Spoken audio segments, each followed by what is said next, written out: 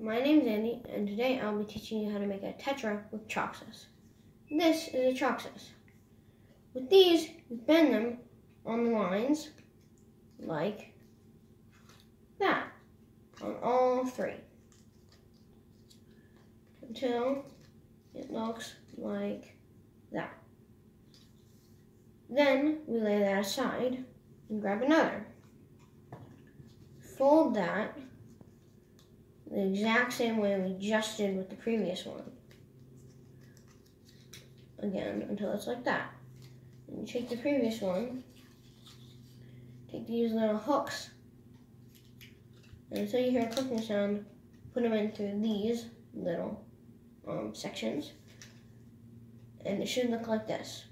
Then you fold these up, and you put them in these holes right here to cook them. It should look like that.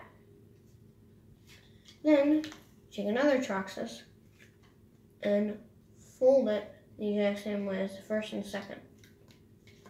So it should look like that, folded and triangles. You take this thing we built and you connect it right here, and another one of those tiny sections until you hear a click. Then, once again, the other two ones like that, and you see, then go like this, put that in there, put this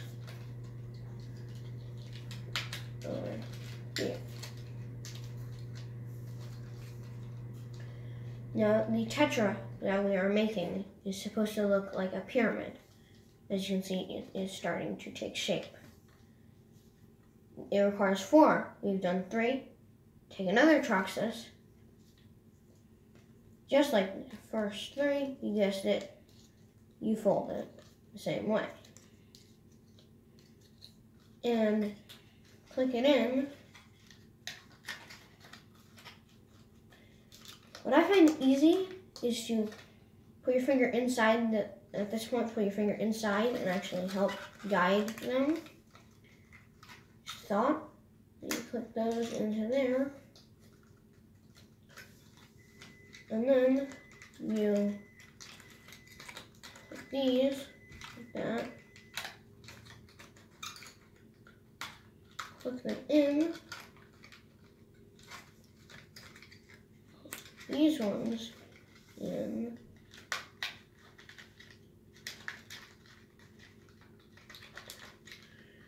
And then these ones click into here.